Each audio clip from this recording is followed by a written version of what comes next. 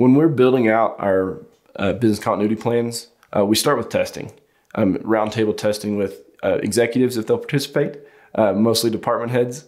And one of the reasons we do that is we want to grab content out of our users and put that on paper instead of handing them a document and say, do this. This is your event. You've had a disaster, not execute on this. We kind of flip that on its ear, do a roundtable test and say, okay, here's a scenario. Tell me how you would handle this scenario. And we will go back and build out risk assessments and continuity plans around how you actually want to handle situations.